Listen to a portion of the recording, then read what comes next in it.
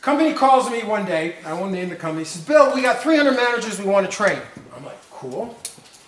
Can you help us? Marketing, blah, blah, blah. I'm like, yeah, sure, no problem.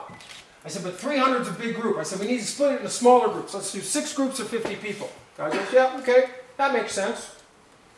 And he says to me, he says, well, what are you going to, I said, so I talk a little bit about the content. He says to me, how much? La question fatidique. How much? And I'm on the phone and I'm thinking, well, let's see, I'll take my daily rate, multiply it times 2, add 10%, 20% for company contribution. So I said to the guy, 12,000 a day, 5 days, 60,000. And he says, right then and there, done.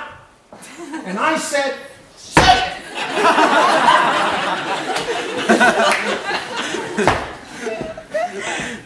And ran the seminars. At the end of the seminars, I find myself at the final dinner sitting next to this gentleman. And I asked him the question I should have asked him on day 1. And he said, I said, listen, it's been a great opportunity, you know, working with you guys, and I'm really very much thankful for the 300,000 I've made and whatever. This is really, really cool. I said, but just out of curiosity, I said, what was the budget? And